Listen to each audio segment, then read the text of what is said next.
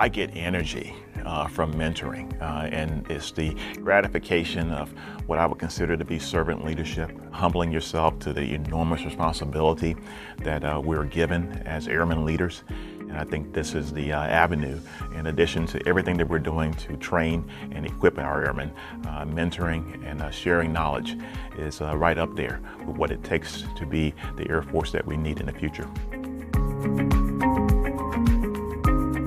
I think first of all, seeking out people who aren't like you, who don't think like you, and who come from a different background, but also seeking folks from different parts of the organization.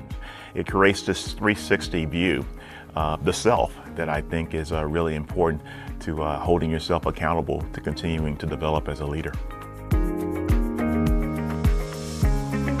I consider myself to be extremely fortunate in that I entered the Air Force as an aircraft maintainer.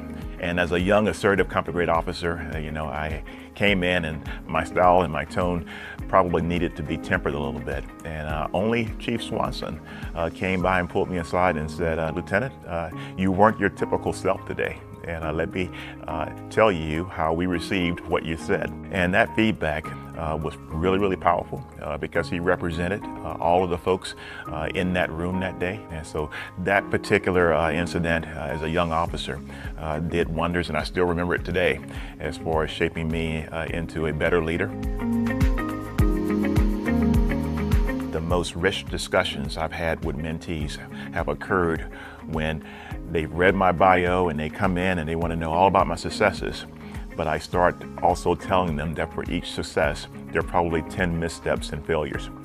And I think that transparency from the mentor also makes that conversation richer, because you talk about the lessons learned from the failures and mistakes, as well as what were the keys to the successes.